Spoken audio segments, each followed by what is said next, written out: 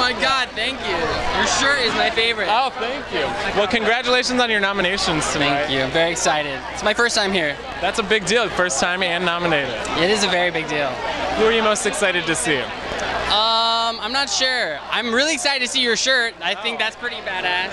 Thank you, and I like the suit. Thank you. It's Klein Epstein Parker. It's looking good. Okay, we're gonna ask you some teenage-specific questions. Let's do it. Who is your first celebrity crush?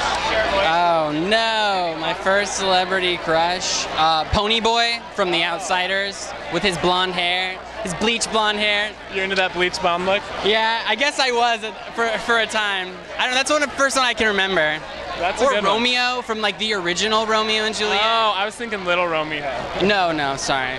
That's a little better, right? Yeah, this one's more like cod pieces and Renaissance era. Okay. Sorry. Like hardcore. More my style, I guess. And what advice would you give to your teenage self? Own it.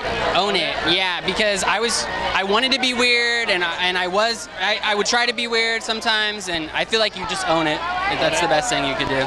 And if you had to pick one song to describe you as a teenager, what would it be? Spiderwebs by No Doubt. Oh, yes. Yeah, I had a lot of rocking out in the mirror to that song. Yes.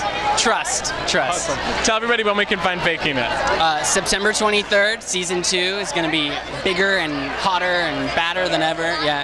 And catch it on MTV. Awesome. Good seeing you, man.